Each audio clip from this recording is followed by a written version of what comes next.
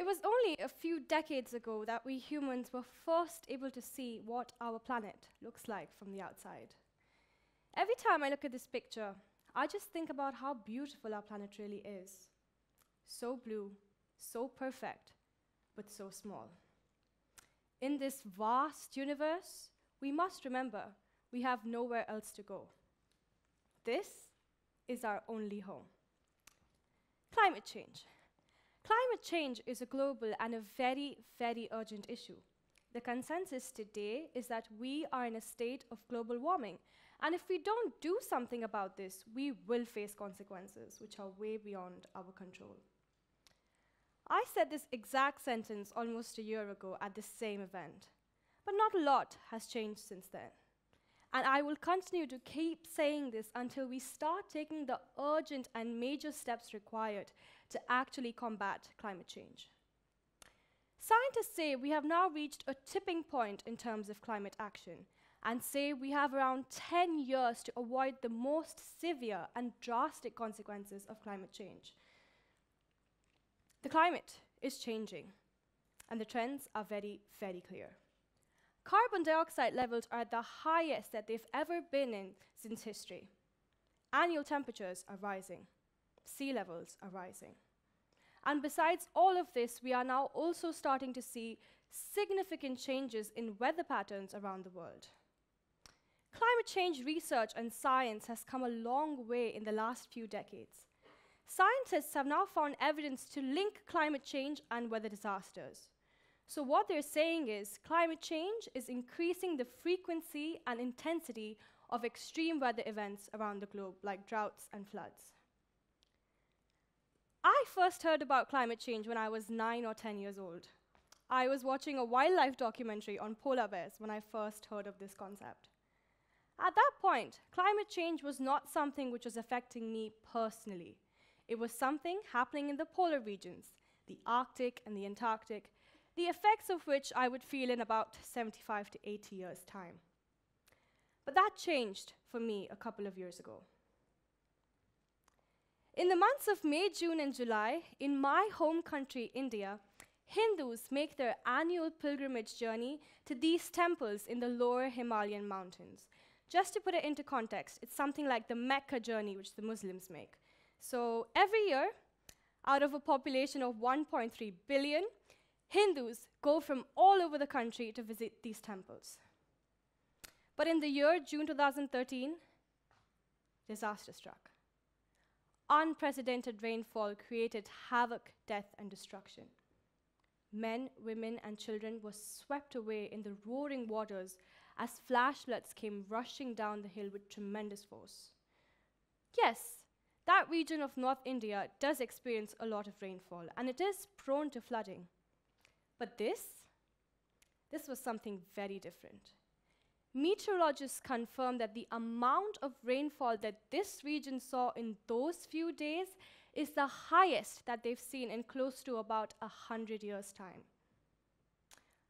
Out of the thousands of people who went to these temples in those few days, 5,000 of them never made it back home. This is now being known as one of the worst natural disasters to have occurred in the 21st century. This is when climate change became personal. It was no longer something happening in the polar regions. It was no longer something which was going to affect me 90 years down the line. It was affecting my country and my people. Now, talking about climate change affecting us personally, I've been living in the UK for close to around 5 years now, and remembering February this year, the 21.2 degrees Celsius that we had, I think it's needless to say that the climate is changing. Average temperatures are increasing everywhere. In the city where I was born, on the east coast of India, average temperatures have increased by over 1.5 degrees in the last 100 years. In these last 100 years, humankind has developed at an extraordinary pace. But this development has come at a significant cost to our environment. We humans, intentionally or otherwise, are driving so many species towards extinction. The last 3 years have been the hottest that this planet has ever seen since the time we've started keeping records. It is a fact that we are emitting huge amounts of carbon dioxide every single year. It is a fact that these weather events are growing more and more intense and frequent. It is a fact that our planet is getting hotter.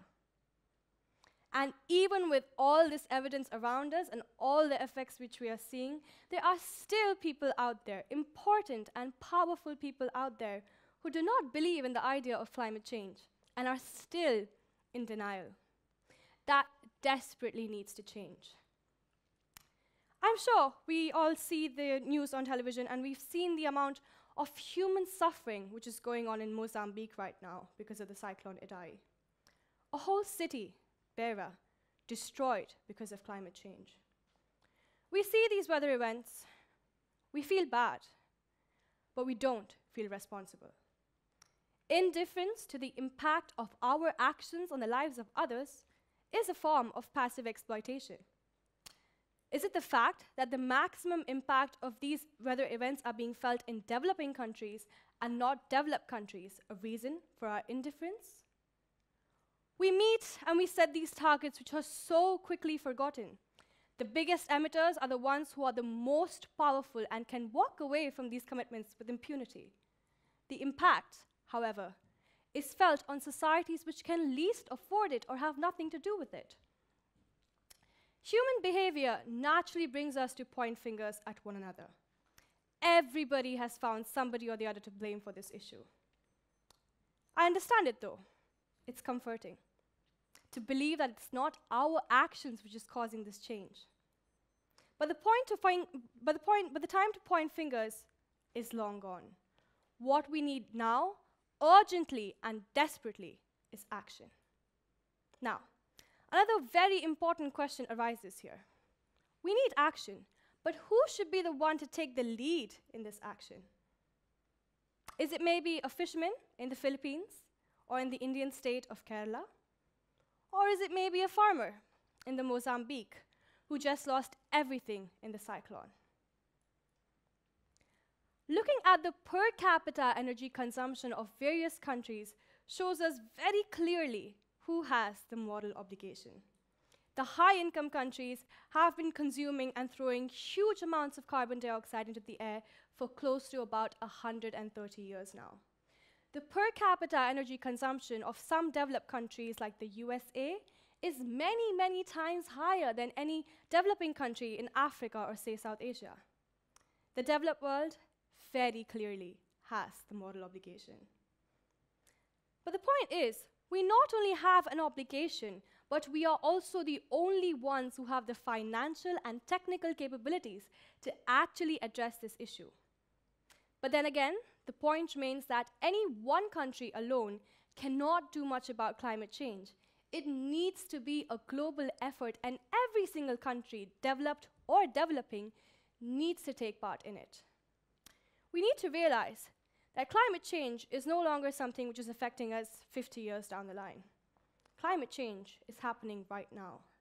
Climate change is going to affect your future and mine. We as individuals need to focus on cutting down our own carbon footprints. Now, I'm sure you've all heard of this before. Am I right? I think I am. And you're probably wondering why I'm reiterating something which we all already know. But that's the point, isn't it? We know what the problem is.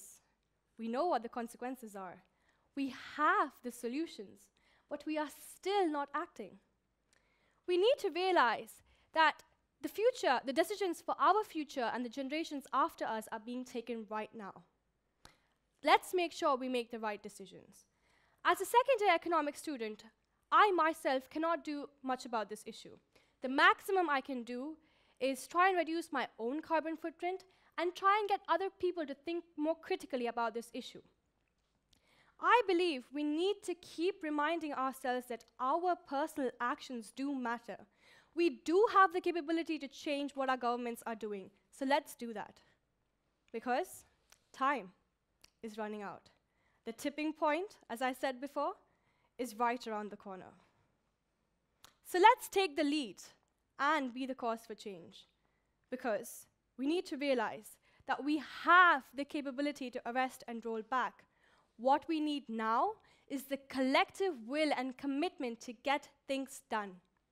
We need to realize that the future of this beautiful blue planet, the future of our planet and our futures, depend on nobody else but us. Thank you so much.